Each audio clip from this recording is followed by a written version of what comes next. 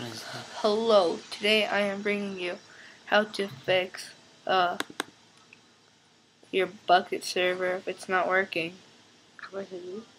Your what server? Your or Minecraft.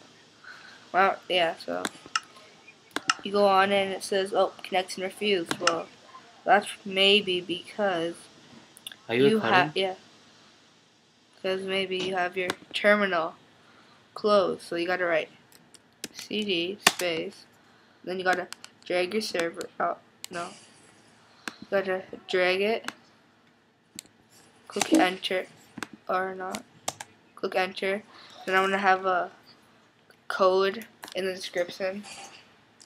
So it's right there. Click enter, and then it's back up, and you've fixed it. Look, yay!